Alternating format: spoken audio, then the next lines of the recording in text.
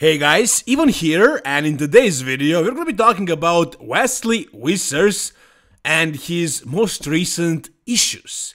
It's something that I'm sure majority of us did not even notice. Yes, it's an issue with his physique, and if you look at his physique right here, do you notice that something is off? You probably will not, because it's not really the main point of focus, but we're talking about the calves. Now, nobody ever lost or won a show because of their calves, because they're good or they're bad. It could create a good illusion, it could help a little bit, but really, the judges are not judging them. The judges are not even looking at what is happening below the knee area. It's a good plus, it does look aesthetic. It's kind of like the same thing as posing routine. It's awesome to see it, but you're not gonna win or lose because of it. However, it's very interesting with Wesley Vissers because up until very recently, he had amazing calves. His calves were like one of his strongest body parts. It was crazy, especially for a tall guy like that. This is 2020, Mr. Olympia.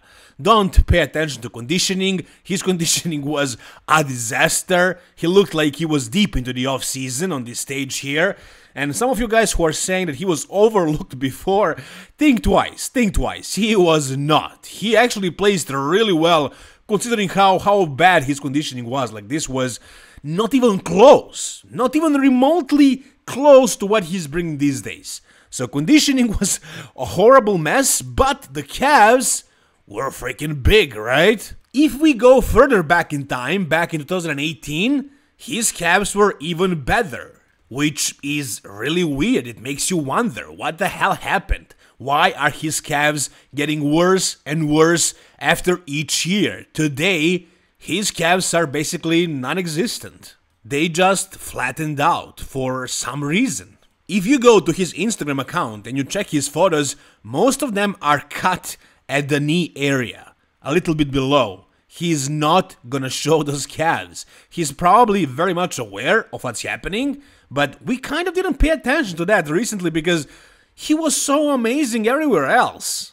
I wonder, did he post this photo because it's Arnold in the photo or because Arnold hid his calves here?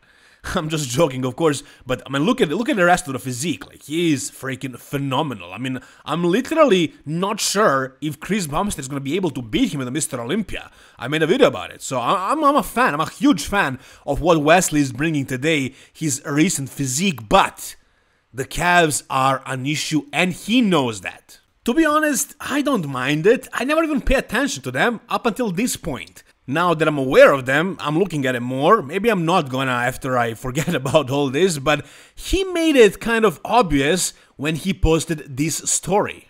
He was doing the electrode training, I guess that's how you call it, I'm not sure. He was doing this for his calves.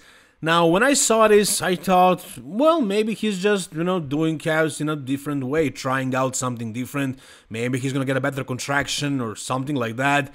But really, there is an issue. There is actually an issue, and he actually explained what happened because there is an Instagram page. It's called Who is the Best Bodybuilder? And honestly, this is my favorite. This is my go-to Instagram page when I want to see anything about bodybuilding on Instagram.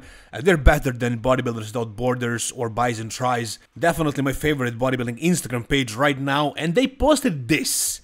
They were basically asking a question. What is happening? Why is Wesley doing the electrode training? And they actually put an explanation down below by a doctor who explained what his opinion of the situation is. However, down below in the comment section, Wesley replied, he gave us an explanation. And he goes, the truth? I used to have the best calves in Classic by far. The medial head for some reason went down in size. Possibly due to me using extreme range of motion on compound lifts during my leg workouts and pinching those nerves. So now I'm reinvigorating them with these impulses. Check out my story to see my calves 5 years ago to understand my motivation to get them back to their prime. Alright, so we got an explanation, a full explanation. He doesn't really know exactly what happened, but he believes it might actually be nerve damage from going too deep on leg presses and somehow pinching the nerves that way. Look at his calves right here. This is what he posted on his story. This is from 6 years ago. This was crazy, man. This was crazy. I mean, especially compared to what they look today. He was not exaggerating when he said that he had the best calves in Classic by far. I believe it. And I guess he probably had the best calves for a tall guy. I mean, at that height, how many guys have calves big like this? It's really rare. It's extremely rare. And by the way, I'm not sure if this photo is from a guest posing or a show. You guys tell me what you think. But if this was from a show, then damn, he was really off with conditioning before. I mean, he finally cracked it this year. But so far, it was embarrassing the way he was showing up on stage. And considering how well he was doing before, yeah, this guy is genetics. Like, he has crazy genetics. And that's why he did so well. But this conditioning, this is not good conditioning. Check out this photo as well. And look at his hair and his face. This is from, I don't know, a long time ago. Maybe even more than 6 years ago. His calves were, what the hell was that? And he's saying that this wasn't altered in any way. This photo was not morphed. His calves were legit like this. This is insane. This is like the best calves in the world.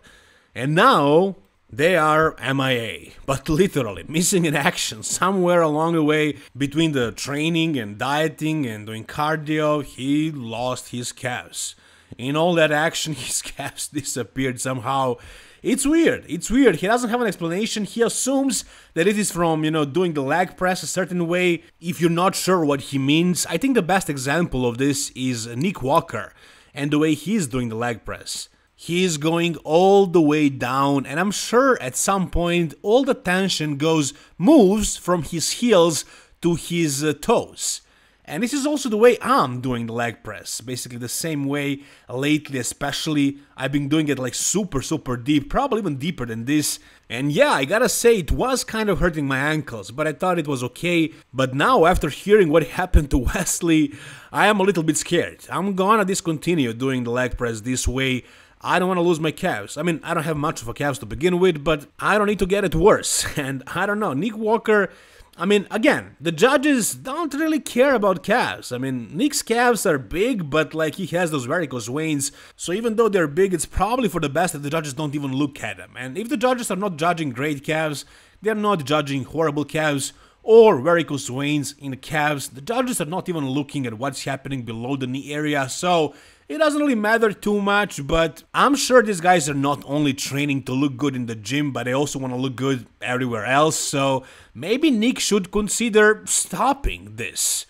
Now, let's take a look at some of the examples of some bodybuilders who had like great calves, really good calves. Look at this guy right here. His calves were phenomenal. And then later in his career, that whole inner part melted. It disappeared totally. I mean, the guy had massive calves and the outer part stayed, but the inner part totally disappeared somehow. If you think about the worst calves in today's modern bodybuilding, I mean, the guy is retired, but I'm not gonna give him a break. Ian Wallier was known for like the worst calves, some of the worst calves that the bodybuilding world has ever seen for a guy of that size and of that success.